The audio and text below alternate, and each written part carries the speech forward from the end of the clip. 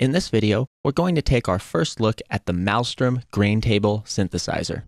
Now, the first thing to understand about Malstrom is that Grainable is an all-new form of synthesis invented by propeller heads just for this synthesizer. It's a combination of two kinds of synthesis, granular and wavetable. Granular synthesis is actually quite similar to sample-based synthesis, except where sample-based synthesis uses long and audible samples of a particular sound, grain-based synthesis chops these samples into very small pieces, usually around a millisecond, maybe 10 milliseconds long. These grains are then stacked and replayed at varying speeds to achieve different sets of sounds. And typically, grain-based or granular synthesis results in more ethereal and spacey type sounds.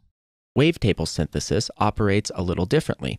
A traditional wavetable is a collection of single-cycle waveforms that the synthesizer you're using will scroll between in real time, generating a different set of sound than if the single waveforms were repeated on their own. So in the case of the Malstrom, Propeller Heads has replaced the single-cycle waveforms in the wavetable with the grains of granular synthesis, giving us an extremely flexible way to create our sounds. And you can see, just by looking at the front panel here, that when compared to Subtractor, Malstrom is a much more intricate synth with many more options available to us for modulating and creating new sounds. Now, on the left-hand side here, we have a set of performance modulators very similar to subtractors. You can see that we have polyphony settings, legato, portamento, we have velocity settings, as well as mod wheel settings, and the ability to shift these settings between either oscillator A or oscillator B, based on these switches here. We also have pitch bend range and mod wheel, just like the subtractor. Now here's where things get a little different. In this middle section here, you can see that we have two oscillators available to us, each with the ability to scroll between a wide variety of wavetables and a motion control to control how fast we scroll through those wavetables, an index control that controls which point in the wavetable we will start at, as well as shift, octave, semitone, and scent controls similar to subtractors. But in this synth, we have an ADSR envelope for each oscillator, as well as its own volume knob. In addition to envelopes and volume controls for each synthesizer, through these buttons here, we have the ability to control our routing through Malstrom's two filters. See here, filter B, and here, filter A, and a shaper, which is a specific distortion unit designed for Malstrom. Each of these filters have 5 modes. We have a low pass at 12 decibels per octave, a band pass at 12 decibels per octave, and 3 kinds of filters that we haven't seen yet: a positive comb, a negative comb, and an AM.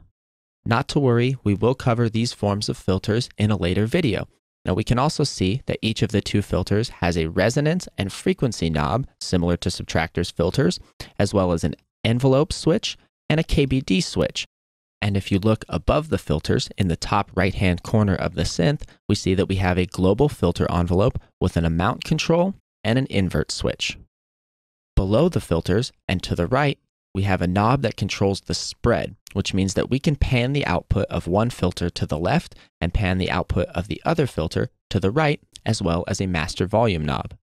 Now, above filter B and to the left of filter A, we have the shaper. The shaper offers us 5 different modes of distortion and an amount control. We have sine, saturate, clip, quantize, and noise distortion. Through the various buttons to the right of the oscillators and above each filter and distortion section, we have the ability to control our routing. And there are extensive possibilities here, as we have the ability to send oscillator 1 straight into the shaper, or we can turn the shaper off, send oscillator 1 straight into filter A, or turn filter A off and let oscillator 1 come through raw. We can choose to also send it to filter B, or have oscillator B sent right into filter B. This can be sent into the shaper or turned off as well.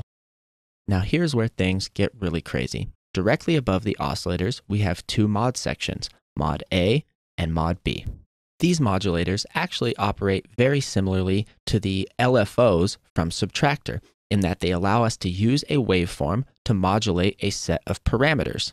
And much like Subtractor's LFOs, our 2 modulators have unique and distinct possibilities for modulation for either filter or oscillator. They both use the same set of waveforms, and we can scroll between a few of the waveforms here. and just see some of our options. They both have one-shot and sync capabilities to either send the waveform through just one time or to sync to our song's tempo. They also both have the ability to affect either oscillator or filter, which is right here in the middle, or signal chain A or signal chain B individually. We can see that on mod A, we have a rate control, an ability to affect the pitch, the index, or the shift setting of either of our signal chains.